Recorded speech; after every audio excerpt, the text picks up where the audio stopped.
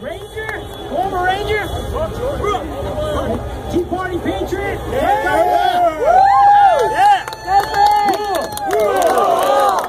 These memorials around this wall is no different from the memorial that we have in our homes across this country.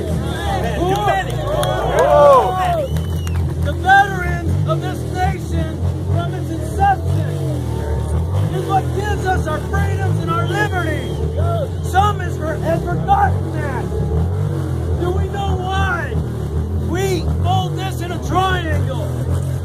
It's to represent the tri-corner head of the very first veterans that lost their lives for our freedom.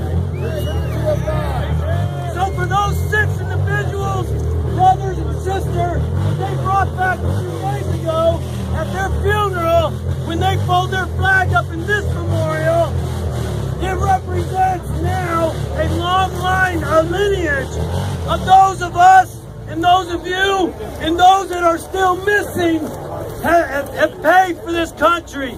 And I'll be goddamn. Yeah! Any politician, anybody in the 3 branches of government stop us from our sacred memorials. Let's take this real quick. Let's use this as a shape of government. Is this the way it should be? No. It's not from the top down.